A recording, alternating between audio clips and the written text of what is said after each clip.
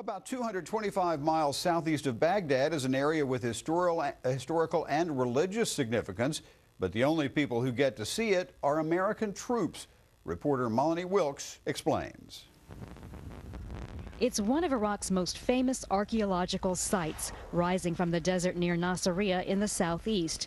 The Ziggurat of Ur, a massive 4,000-year-old temple pyramid, and the surrounding ruins of an ancient Sumerian city. The ziggurat was almost completely off limits to the public under Saddam's regime. Back then, tour guide Daif Musen didn't get much business. During time of Saddam, he made the tourists difficult to come for Iraq.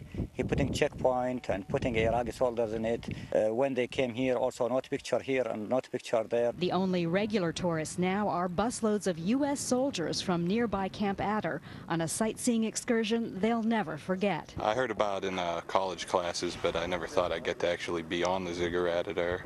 I'm actually in school to be a history teacher. I'm a senior in college right now, so this means everything to me, to be able to show my students for the next 30 years.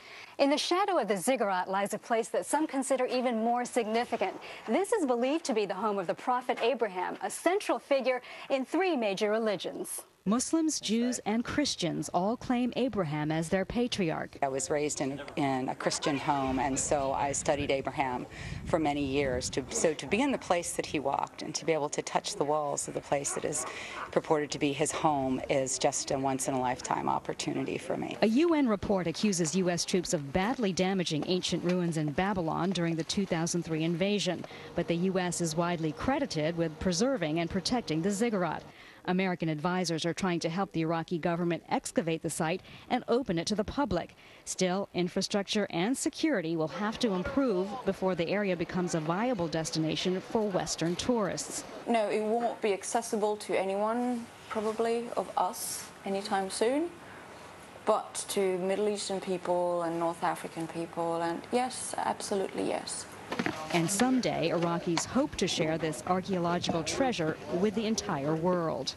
This is for Iraq, for America, all the countries in the world, because this civilization, always the civilization for all the world, or the holy place is not for one country. At the Ziggurat of Ur, Melanie Wilkes, Fox News.